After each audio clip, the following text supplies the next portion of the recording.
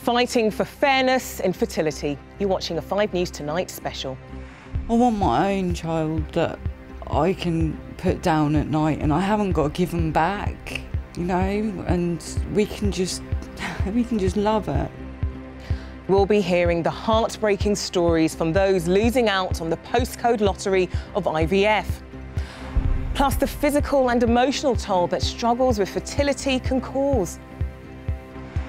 And we'll be investigating the new routes to parenthood that some people are taking. I'll be speaking to our live studio audience and hearing your stories too. This is Fertility, Fighting for a Family, a 5 News Tonight special. Good evening, I'm Claudia Liza Armand, and welcome to this special programme dedicated to the issues surrounding fertility. Now, the desire for children is such a strong human instinct, but for many it can turn into a long and painful fight. Around 1 in 7 couples, that's 3.5 million people, have trouble conceiving naturally for so many reasons, and the emotional, physical and financial strain can be immense. Well, we've got an exclusive survey that reveals the despair couples feel and the comments from people that can make it so much worse. And we've got a live studio audience made up of people with their own experiences, as well as leading experts in the field. Good evening to you all. But first, when it comes to unfairness, one of the biggest examples is IVF. In England, guidelines from the advisory body NICE say that women under 40 should be offered 3 full cycles on the NHS, but so often that isn't the case. Our chief correspondent, Tessa Chapman, looks at the reality of IVF and the reasons why so many are refused it. The clock's ticking and your time is slowly running out. It's been 5 long, painful years since Emma Eady started trying for a baby with her husband Lee. They've always adored children and dote on nieces and nephews, but nothing stops the heartache of infertility. I want my own child that I can put down at night and I haven't got to give them back, you know, and we can just love it and just help them, teach them to ride their bike, teach them when they fall over. You know, you're going to get hurt and stuff like that, put things on their knees and just bake cakes, just do normal things that normal people do. We just want something that we can call ours. Emma and Lee have been told IVF could help them, but they're at the mercy of a postcode lottery. There are 195 clinical commissioning groups, or CCGs, in England, which decide how to spend NHS money. New research has found only 26 of them offer the full 3 cycles, as recommended in NICE guidelines. Most offer 1 or 2 rounds. 7, including Emma and Lee's CCG in North East Essex, don't routinely offer any. This is the response from campaigners. The screams of childbirth are loud. The screams of infertility are just as important. They're shouting not just about general cuts, but extra criteria being used to ration access to women like Della, who jumped one hurdle to be met with another. To start with, it was a case of weight, to lose weight, to have a healthier lifestyle. And when we finally sort of reached the goals that we were set, we was told that we was entitled to any funded IVF because my partner had a child from a previous relationship. In fact, 9 out of 10 CCGs now don't offer IVF if either partner has had a child, however long ago. Our own survey found other couples were refused treatment because the man was told he was overweight or too old, or in one case because he was an official UK resident but not British born. Labour MP Steve McCabe is lobbying the government to standardise access to IVF. He has this stark warning. Unless the government has a complete change of direction at the moment, we're going to end up squeezing IVF out of the NHS altogether. It will become something that you cannot get treatment for in this country. A devastating prospect for Emma and hundreds of thousands like her.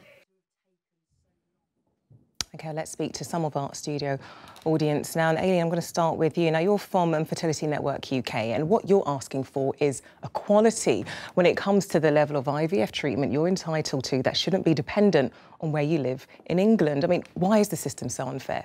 Well, NICE guidelines are based on both clinical and health effectiveness. So they are designed to give the best use of money and the most successful outcome. And yet what we're seeing CCGs, as your report in the opening said, adding these extra criteria, which are just so cruel and unfair. So your treatment is not based on your need, your medical need, it's based on where you live. And that's just not fair. Emma, we saw just really how desperate you are to have treatment, to have IVF treatment. When it comes to how unfair you feel you're being treated, I mean, you're entitled to IVF treatment, but it's because your hormone levels are so high, and sadly, the clock is ticking. You're 39, I'm 39. As far as I'm concerned, we're babies. But sadly, when it comes to the criteria needed to get the treatment you need, you've got until 40, that it's reduced in terms of the treatment you're entitled to, and at 42, that's it. Yeah. Yeah. How does that make you feel? Well, they've said that we can have treatment now, but now my hormone level's back up again, but it's only 10 and it has to be 9 to go on the NHS. So I don't see that my level is drastically high.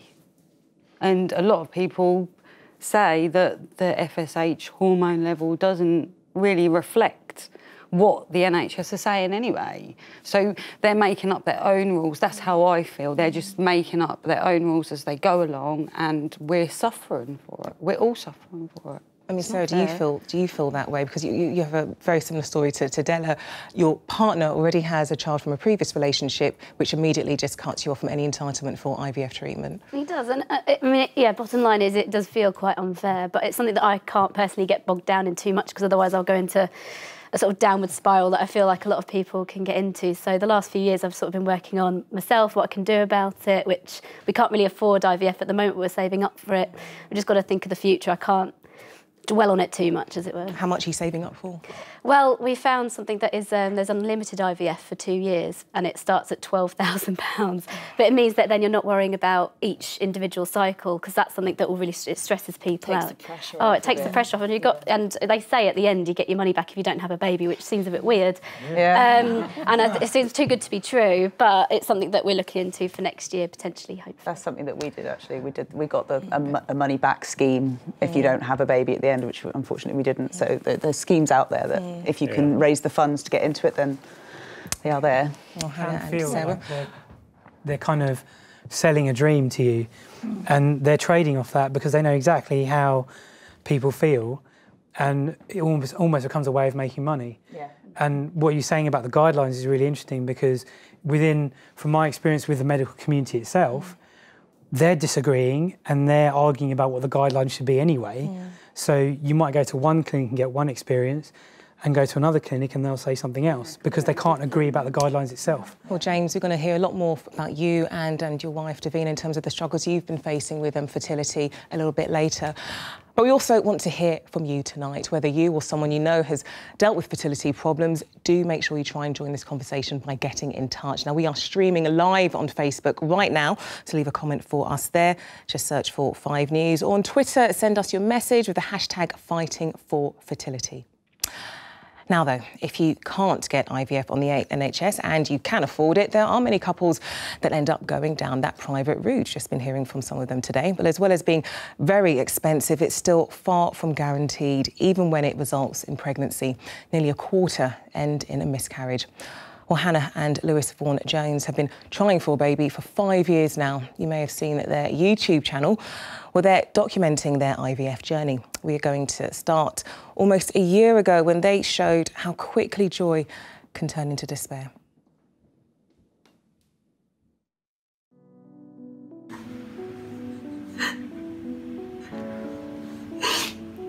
So congratulations. You're pregnant. We just found out that the pregnancy hasn't progressed, that the fetus hadn't grown and the heartbeat wasn't there anymore. What was awful that is the reason we're sitting here now and we're trying again, because, you know, we are confident still that there is nothing fundamental that is wrong, and so it gave us a lot of hope. You know, I suppose knowing that I could be pregnant, even if it was only for however many weeks, is you know, a plus side, because I think for a long time I just thought my body's just faulty. This just isn't going to ever happen. Compression stockings are the black ones, and then just some other very fetching blue ones over the top. And the pink hat just finishes the whole look off.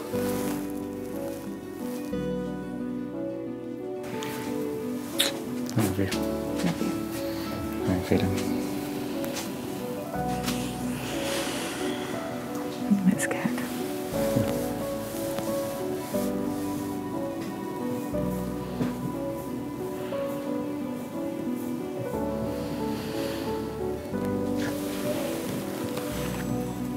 Do I look silly? No, you look good. Hannah's obviously been taking these injections over the last couple of weeks, which has been growing as many follicles as possible. Hello, Hannah. Welcome on stage. And today is the big day where we go in and we collect those essentially, and we see how many are big enough and mature enough, and those ones that are then combined with the sperm, and then it's a weight to see how many of those still grow and get to kind of a proper embryo stage. These big black round objects are called follicles, and usually they contain one egg each of them. I've never really met anyone, or not too many people, who are kind of indifferent about their children. You know, most people would do anything for their children, and we're exactly the same. We are desperate to have a family, so we just work really hard and put all our money into this, and we make huge sacrifices outside of that because it's the most important thing for us. Well, Hannah, first of all, Lewis was right. You did look beautiful. Secondly, what happened next? Well, they collected 9 eggs from me in that theatre session, and unfortunately only 5 of them were mature enough to be injected with sperm. And then after 5-6 days, we only had 2 embryos that made it to that stage. And then our plan all along was to send any embryos we had at what's called blastocyst stage off for genetic testing to see if there were any fundamental problems with it. And sadly, about 2 weeks ago, we got the call from the clinic to say that unfortunately both embryos are not viable. So there's nothing to transfer. So we're back to square one again. Square one. So what happens now? Because you've done 7 rounds 8 already, 8 rounds now. What happens next, Hannah? We're doing 9. So we're going into it in a couple of weeks' time, next month.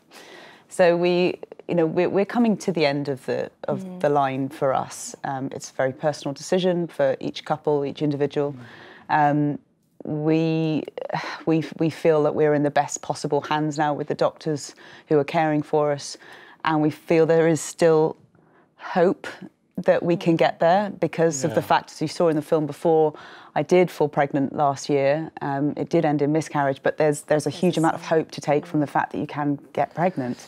So yeah. No, so I was going to say, Lewis, you can see the emotion. You spoke about the financial pressures as well. What kind of effect does that have on you two as a couple in your relationship? It's hugely difficult to watch, I think, for anyone, but to watch your wife go through it. I mean, the drugs and the hormones is one thing, and then the emotional highs, and then the awful lows, and the struggles. And I have to, know that my wife is going through this. And each round that we start, I know that Hannah's, we're putting ourselves through it all over again. And it's really difficult. It's really painful. I'm always going to crash at some point, so he knows he's got to, at some point that month or those in the coming weeks, scoop me up off the floor again. Be ready for that. Okay, Hannah, Lewis, good talking to you. Going to keep talking to you. Going to speak to you again later on in the programme. But now, as we've heard, infertility can put immense strain on those going through it, physically, emotionally, and as we've heard, financially. For an exclusive survey, along with Fertility Network UK, we spoke to 1,000 people about their struggles to have a baby. Well, 90% told us that infertility feels like a trauma. 55%, that's more than half, said it made them feel hopeless and like a failure. 68%, or 2/3, said they believe other people think less of them because they don't have a child. While 94% said they don't think family, friends or even colleagues really understand what they're going through. And I know many of the people here will understand how that feels. Zoe, I'm going to come to you. Now, I know you've been struggling with weight loss, but when it came to having a child, you were ready. You lost weight. Gosh, you lost, what, 5 stone? I did, yeah. I lost the weight before going to see the consultant because the big taboo around weight, I knew it was there, so I thought I'd just address that problem first. So then I was put on lots of different medication which caused rapid weight gain of 4 stone. So now I'm back to not being at the weight needed, so I'm not allowed IVF. So do you relate to the 90% of people who told us that when it comes to fertility issues, it feels like a trauma? It is a trauma. A lot of people assume when you originally find out you need IVF, that's the trauma. But the trauma continues because it's sort of highs and lows all of the time. So, for example, my husband and I looked into doing it private, but then we found out we would lose our 2 tries on the NHS just through going to do it private. So there's around every corner there's a problem, basically. I mean, Kemi, you're an example of why the 3 free cycles on the NHS is so important. You managed to get pregnant on that 3rd try. You've got a baby boy, he's going to be 2 next month, is that right? But when it came to talking to family and friends, particularly coming from a West African background, Nigerian, would I be right in saying? So when it came to talking to auntie and uncle, they weren't really forthcoming when it came to talking about the issues that you have? No, the expectation is after getting a degree, getting a job, getting married, you're supposed to give birth. And if it doesn't happen within the reasonable timescales, you find yourself having to explain constantly why it's not happening. You know, people that you do know, people that you don't know. What's taking so long? I mean, you said you felt ashamed almost. I did. That's shocking. You feel ashamed because... Ashamed for what? Almost for not being a woman, not living up to other people's expectations. My husband and I we'd spoken about the fact that it would take us however long it would, but then when you're constantly explaining and people are saying things like, don't be so selfish, get on with it. Why are you taking so long? You feel less of a woman. You feel that, oh gosh, the whole world is looking at me. The whole world sees me as a failure. Everyone's talking about me, and that's just because no one in the community is talking about it. And there are hundreds of thousands of people who are going through exactly the same thing that I went through, but are just too afraid to talk about it. Well, you are trying to change that. You've got a blog talking exactly about IVF and issues and getting pregnant. We're going to talk about that a little bit later on in the programme. For now, though, we are going to take a quick break, and we've also got to come on 5 News Tonight special, and we'll be hearing from the IVF pioneer, Professor Lord Winston, on why we're failing to diagnose the root causes of infertility. We'll see you after the break.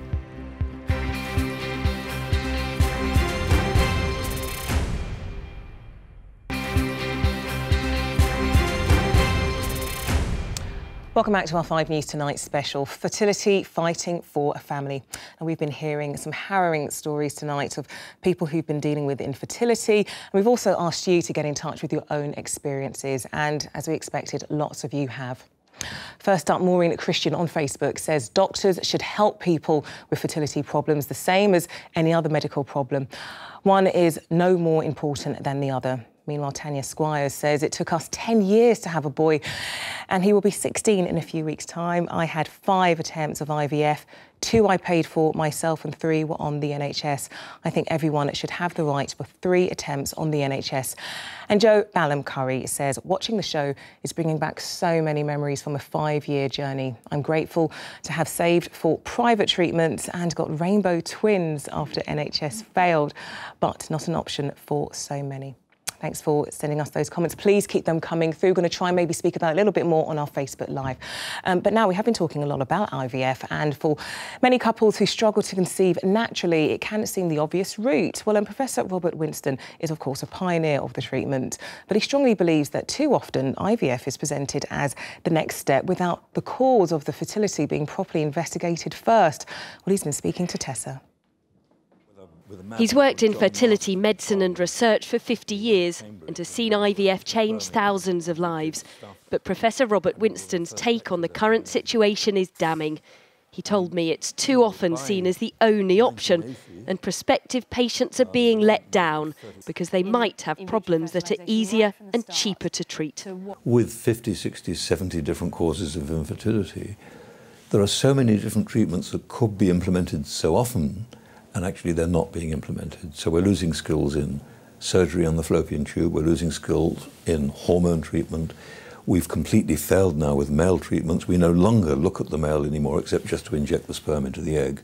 These are all second-class treatments in many ways, and we should be being much more aware that there are all sorts of ways we could improve that by doing better research and also better medicine. As one of the very first people to be involved with IVF, how do you feel about the path that IVF has taken? Having seen how things would develop in the 60s and 70s, I feel anger about how it's turned out. I feel that we're not using the medicine scientifically properly. I think we are failing to use basic medical treatment properly, which must involve establishing the diagnosis and treating the underlying cause of the infertility. But at the moment, what's happening, not only with the NHS, but also in the private sector too, is the fact that we're just using IVF as a catch-all for treatment, and it's not a very good treatment. It fails most of the time. And there are cheaper treatments which are better in a great number of cases. Hearing that, Professor Geeta-Nuggan, I think it's good to come to you here first. Do you agree? Is there no such thing as undiagnosed infertility? Well, look, it's sad that Professor Winston feels this way. I don't broadly recognise that.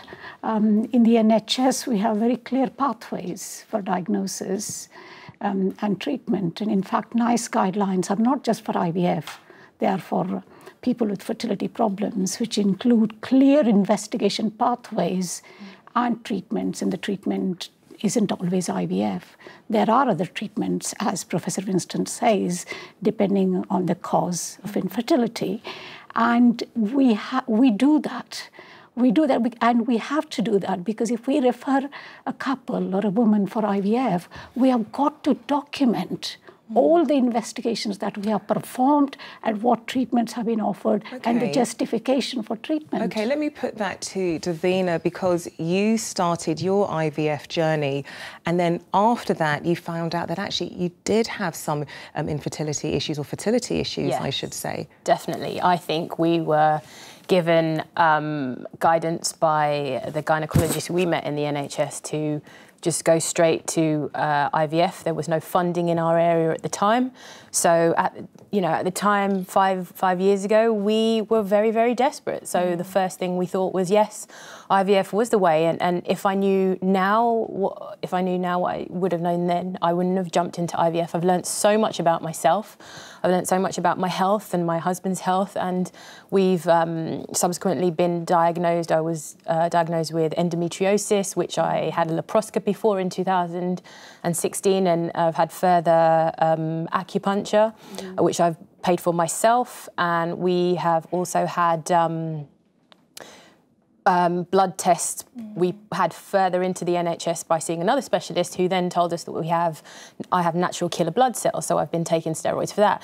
If we had had those tests earlier on, I probably would be a parent by now. So it is very sad to have been pushed in the direction of IVF when it wasn't necessarily that straightforward, and we didn't have to have it so soon into us trying for a child. So interesting just seeing the differing views. I'm afraid you are going to have to leave it there for now, but we'll try and come back to you in a moment, Professor Geeta, but thank you so much, Davina. Well, for many, IVF remains the best hope for having a baby. But as we've heard, it's not always available on the NHS, and going private can also be too expensive. For some, it doesn't work at all, but others, there are other options available, even if they're not right for everyone. Here's Tessa.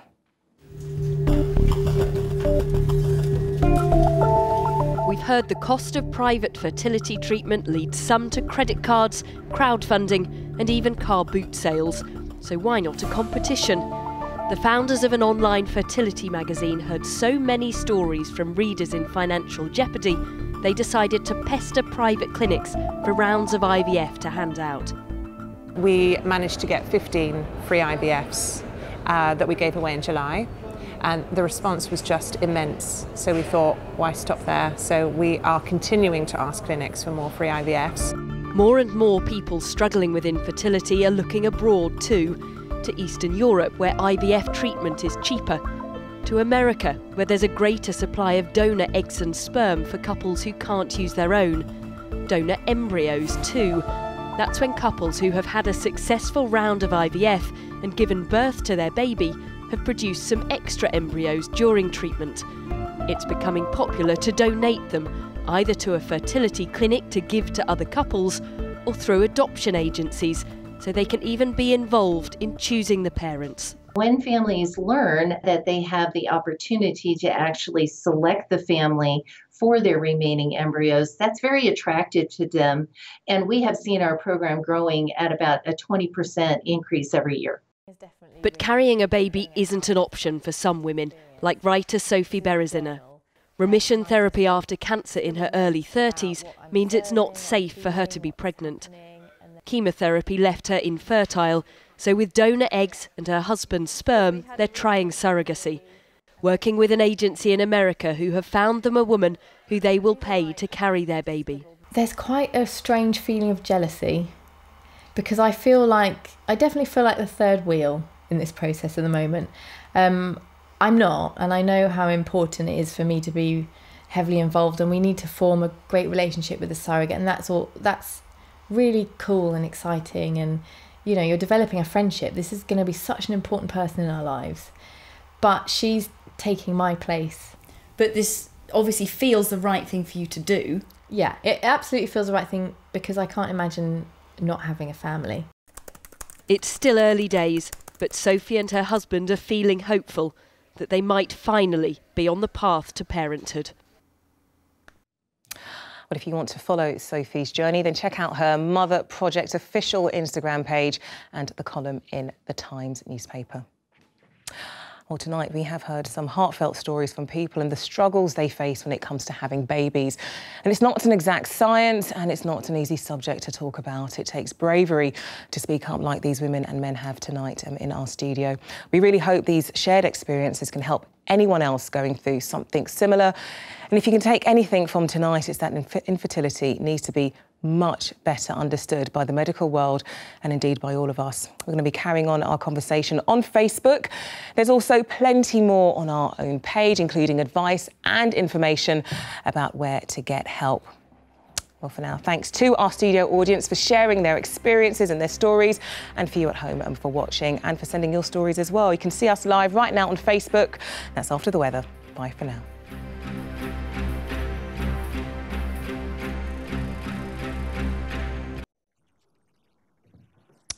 Welcome back, and thanks for joining us on Facebook for this 5 News Tonight special, Fertility, Fighting for a Family. Well, we have been asking you to send us your messages, your comments, and you have been doing that. And first up, Hannah Pearson tweeted to say, I find it really unfair that weight limits are set just to have investigations. I completely understand that a healthy weight is needed to start treatment, but you should be entitled to the test to find a reason for infertility. Lizzie Jew says adoption was and can be an option if treatment fails, but everyone has the right to try for themselves first. And Liz Riley says, feel sick watching the show. It's so unfair that society is making people feel ashamed for not delivering a family. It does feel like a trauma, a dark tunnel you feel you'll never see the light at the end of. Let me bring forward actually one of the comments that was made who tweeted into us saying that actually maybe adoption is an option. And reading from this survey and speaking to people such as yourself, those sort of comments are not helpful at all when you're going on this journey. I mean, when it comes to, we highlight that in our survey as well, show of hands who've received unhelpful comments when going through this. Right, OK, so let's start. Sarah, what were the kind of comments that you've received, and how did that make you feel? I think everyone can agree that the comment you get most is just relax and it'll happen. Just relax. Because, you know, in the first 2 years, sure, I probably wasn't relaxed in the first 2 years. I was very beat up and very down about it, but then I've really worked hard the last 2 years with acupuncture and a bit of therapy and, you know, reflexology and things to become a really relaxed and positive person. But people still say it as if I'm sitting here like, oh, I need a baby now. It's fine. I don't need the comments. And adoption is just such an obvious thing. You don't need to say that to somebody. It's obviously you know, it's just something for them to say because they feel awkward, basically. I think it's a really obvious thing. You can understand why people sort of say it first, but it's a really complex process as well. And not everyone who starts the adoption process gets to the end of it with a child or with a family. So, you know, it's a really ignorant thing to say as well, which and it's painful and insensitive. They don't mean to be insensitive. People don't mean to be. They just don't know. Yeah. And they're trying to understand, and there's so little awareness, understanding of the whole area, and even with male fertility, there's actually nothing, or hardly nothing. I've sat in appointments with Davina, and all the attention is about Davina. And I ask a question. I usually just ask a question to assert myself in the meeting, so they know that I'm there. And hearing Dr. Robert Winston say what he said was actually quite moving for me, because I totally agree with Davina. I think it was very easy to say to us, given our emotional state, try IVF. And here I am at the stage where they're doing more investigation about me, and it didn't have to be that way. Why wasn't it done a whole lot earlier? How does it feel as a man, and particularly when it comes to dealing with male fertility? How are you treated, and what do you think might need to be changed, if anything? I didn't get to say it on live TV, which is a shame. But don't worry, on Facebook, people are still seeing, and you'll be surprised. Gosh, it gets such a pickup. So go ahead, please preach. It makes me really angry because people don't know, and as it's very hard for men to even say anything, and they don't want to say anything. You can see the representation here, and that it can be very difficult for men to articulate how they feel. Mostly it's rage, upset, frustration, and then a lot of the time when we were looking at the third round of IVF or possible IVF later, I didn't want to go through having to support Davina. A lot of the extra support is just, that's what I'm here for. Not actually, I'm dealing with my own fertility, and I'm dealing with my own analysis of my semen, and is the sperm moving or not, and whatever. And it just doesn't get spoken about. I mean, Lewis, is this something you relate to? Yeah, absolutely. I mean, you are the kind of bit part player, and you know, lots of the times that's kind of fair enough. But we were bringing it up recently in one of our most recent rounds, and the response from the doctor was, well, simply that the sperm as a cell is so simple, we don't really bother with it. We don't care about it, and so we focus all on the woman, and so the whole industry is set up that way. And most of the time that's fine, that's where it is. But I think you just took offence at the sperm being simple. No, I didn't take offence at that. It's more that the number of men, or that when couples have fertility issues, the number of times where it's a male factor is increasing. Well, it's the most HFEA figures are saying that male factor infertility is the biggest cause. But the money doesn't flow that way. And yet, man is the last person to be looked into in terms of if there's any issues. The focus is on the woman instead. That's right. But it is male factor. Can I just say, in the NHS, it's the woman who's the patient. Yes. And actually, it's about time we start recognising both of them as patients. It's always the patient and It is a patient and a partner, the patient and the husband. So really, the man just comes along with the woman, and he hasn't got hospital notes, he hasn't got his own set. Everything about the man goes into woman's notes, and the man is not even recognised as a patient. So we have to start at that, to start recognising the man as a patient as well. And really, sad to hear your story there, but I agree with you. I think there's a male infertility on the rise. A significant amount of IVF now is done for male infertility, and it is extremely important that we start talking to men, we give them advice to improve their sperm, and whatever possible to see if we can improve sperm rather than just going straight into IVF.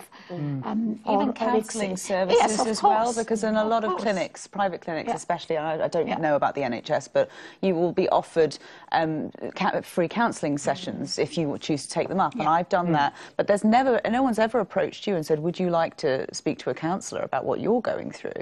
And it's quite interesting, Kim. I mean, one of your recent posts on your blog is talking about finding somebody else who's going through something similar and talking to that person. If there isn't anybody else who is ready for you to talk to, there are other people going through a similar situation, similar thing that you can talk to. Yeah.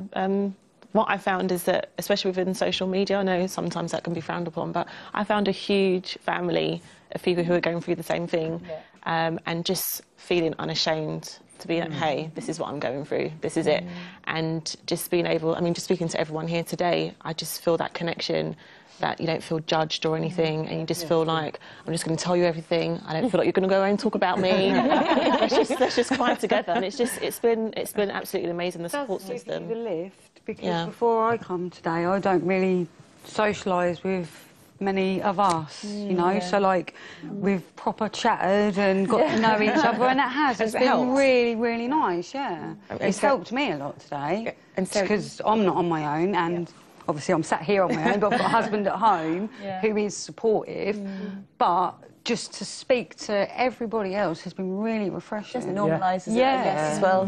Just makes you not feel so not normal. It's a real taboo subject, and people are really not comfortable about talking about it. As soon as you start talking, you realise, you know, there's 1 in 6 people, 3.5 million people, you know, you're definitely not alone, and it helps so much. Going, like, proper talking, because you're so happy that you found somebody there to talk to, who understands. I mean, Sarah, you touched on it earlier. You're trying to put a positive spin. You're trying to stay positive. But what sort of thing? What else do you do? Well, I just sort of try not to. The first 2 years, we've been trying for about 4.5, 5 years now, and the first 2 years I was every month crying, and then had a bit of a breakdown at the 2-year mark, thinking, oh, and then you have a wake-up moment where you think, well, this is just ridiculous, and massive strain on my marriage, and I just thought, I've got to think of another way to be. So I started acupuncture, and I started talking to people, and I started mindfulness, which I don't know if anyone's ever tried that. It's just a way of thinking. It's just, you think it's a situation you can't control, so why are you dwelling on it? Just live your everyday life, and it's something that is happening, but you have to live your life and be happy and try and get through it and think about the future and think about other things that you can do to help yourself rather than think about what's going wrong. You know? I mean, Zoe, you've been put on medication, which is supposed to help with fertility, but then is also caused with the weight gain. So what happens moving forward then? Can you come off this medication? Because I know you have lost weight. You've been working really hard at 1.5 stone, I understand. I am working really hard, and I am off it, which is why I'm back to sort of trying to get to the goal weight. But it is really hard to stay positive. I don't think there's enough support, or I don't even think there's any support for mental health and the issues around it. I'm quite proactive, and I've helped myself, but not everybody feels confident to do that. So there'll be some people just completely lost, not knowing where to access support. Even being pointed in the right direction sometimes helps. But yeah, it's definitely not enough help. And that's even more dramatic for men. Because it's even more of a blind spot. Everything you're saying is great, and being able to talk to people who've been through it, and then for men, there's nothing. And it's even harder, and the knock-on effects on male mental health is huge as well. And I know of guys who, they put the woman's name on the appointment because the hospital don't think that it's the guy who could have fertility issues. They don't treat it that way. So they always put their partner's or girlfriend's or wife's name on it. I'm going to go back to our survey. One of the things that was identified is the jealousy aspect, seeing other people having children, and when you yourselves are struggling. I mean, Hannah, that's something you've spoken about as well in your vlogs. Yeah, I mean, everyone will experience it at some point, that feeling of seeing a loved one, or quite frankly a stranger, pregnant, and male or female, whichever, you know, you look at that person and you're envious and you're green with envy. And the painful thing about it is not, of course you wish them well. You wish Prince Harry and Meghan Markle well, of course you do. But at the same time, a little bit of you kind of like cries inside, because you just desperately want that to be you. And then on top of, so you have the envy to start off with and the jealousy, and then that suddenly turns to anger, not at the person, but you're angry with yourself, because it's a really unattractive characteristic and emotion to be feeling, because you're basically unhappy about someone else's happiness, and especially if it's someone you love, if it's a relative or a friend. That's just hugely painful.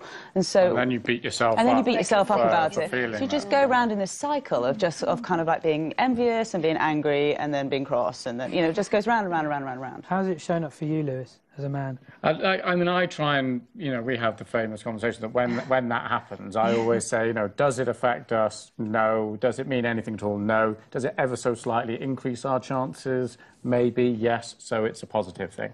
But there are times I've gone through saying that, you know, and I don't know how much impact it actually has. But yeah. No, well, you try and rationalise everything, which is great. I mean, so much of IVF is completely irrational because none of it makes any sense. But I mean, you always try to come back to science and reason and rationality, which is something that, especially when you're on all the hormones and the drugs, personally, I'm incapable of those things. Rationality at all.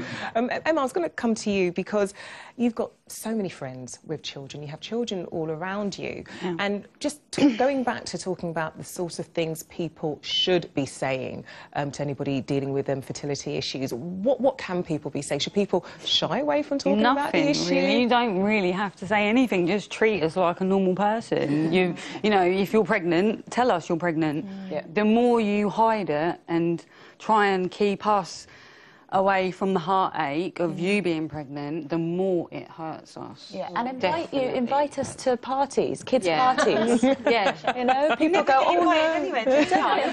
What other good kids' parties? I was going to add to that. That isn't the only thing that's going on with people who want to have babies either. We've got so many other things going on in our lives. We've got work, we've got careers, we've got friendships, we've got family. Just because we want to have a baby does not mean that's the be-all and end-all conversation. You always have to start when you see us. Oh, hi, how are you? Oh, I'm really sorry it hasn't worked out yet. Well, that's not what we want to talk about. I want to understand what's going on with you, like how great life is for you. It's not always about us. You go through desperation, but it doesn't have to define me as a man, whether I have children or not. It doesn't have to define Davina as a woman, whether we have children or not. There's more to us than all of that. Yeah. But Aileen, oh no, sorry, go on, Kemi, really quickly. Just back on the back of what everyone was saying, I remember I have, I think, 6 godchildren, and I remember at the christening of the most recent one, I just thought, did you just ask me because of the situation that my husband and I were in? And they said, no, we genuinely see you as a mother, we wouldn't have asked you otherwise. And that's when it really hit me that, okay, this thing is really serious, but other people see me as a mother. And then I started doing something called going out and buying clothes for my baby. I called it faith clothes. I just started buying clothes and hanging it up in the wardrobe and saying, one day my child is going to wear this. And I remember when Samuel was born, he was born at 33 weeks, so he was premature. And I bought the first size, the newborn baby size. And I remember the nurses saying, would you like us to give you some clothes? I said, no. I bought this in faith. I don't care whether he's swimming in it, he's going to wear it. Well, Kemi and everyone, thank you so much. I'm afraid we are going to have to leave it there. Again, just thank you to everyone taking part here in the studio and you at home. Please keep sending and sharing your messages. It's so important, as everybody has said tonight. And talking so openly about such an important subject really, really does help. And to you at home for getting in touch with your messages and your thoughts, thank you so much. There's so much more we would like to get into, but sadly we just haven't got room. From me and everybody here, though, have yourself a very good night. Goodbye.